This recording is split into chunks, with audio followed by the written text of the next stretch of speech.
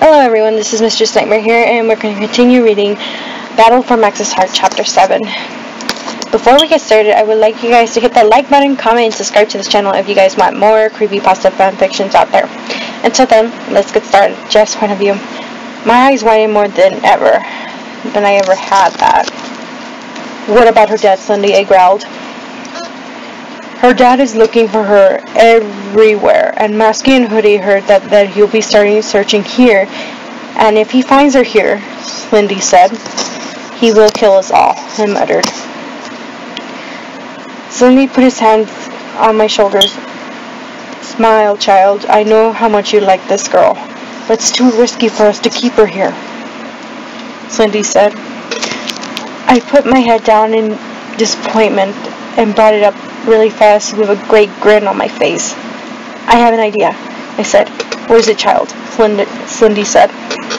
What if he's too scared to come here? I mean, you're just the most powerful creature ever, and maybe we can bring nightmares to life so they won't ever search here again, I said, smiling. Slindy thought for a moment and said, that could work, but what nightmares are you going to bring, child? Easy. Me, you, and the rest of us are going to scare them. Cindy thought for a minute and nodded. Alright, but if it doesn't work, give her back to her father, okay? I nodded and went back to my room. I went to sleep with Max. Max's point of view. I woke up and went downstairs to see everyone awake, sitting at the table. Good morning, Max, Sally said, smiling. Good morning, I yawned. Jeff puts his arms around my waist and nuzzled my neck. Good morning, beautiful, he said. Morning, Joker, I said, walking away from him. Jeff followed me and watched me eat breakfast. Right after I finished breakfast, I wanted to play video games with Ben. Jeff kept following me like a sick puppy. I sighed and turned around. What do you want, Master? I said sarcastically. We need to talk. Look, if it's about my clothes, I will change, but I need to borrow some clothes, I said. No, that's not what about, he said. Oh, then what is it? I said, all surprised. He grabbed my hand and dragged me to his room and locked the door. He sighed before he spoke. It's about your dad, he said. My eyes widened. What does he mean? What about my dad? I said, all worried. He miss you, he said. I miss him too, and Isaiah, but I'm here, and I'm staying, I said. Really? Jeff said. I nodded and left the room to play video games with Ben. Jeff's point of view. She's staying. I thought about and smiled even more with her response.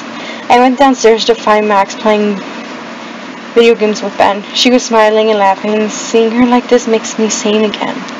But the feeling is coming back again, and I know I have idea how to keep it from coming back. I shook it off and sat next to her watching her play games until she passed me the controller and asked me to play. At first I didn't want to, but I couldn't say no to that phase. I nodded and played a couple of hours with her before watching a scary movie and falling asleep on the couch with Max in my arms. I woke up in the middle of the night, hearing whispers from the other room. There were two voices, but I didn't know who it was. I walked to the room and saw Jane and Ida's Jack talking about something. What about Jane gives me a dirty look again. What? I growled. Do you know this phrase, change your clothes? She said. Look, if you have something to say it right now, I said. Okay, your outfit is weird, you're ugly, and stay away from Jeff, she said. You're jealous, aren't you? 'Cause he likes me, and he hates you. I need to make you a peanut butter and jelly sandwich, I teased her. You've been warned, she said. I rolled my eyes and looked at Jack, who seemed amazed. What? No one's ever done that to Jade. Once, not even Jeff, he said. Whatever. Good night. I said, leaving the room. I went to Jeff's room to go to sleep, to see Jeff waiting for me, patting the seat next to him.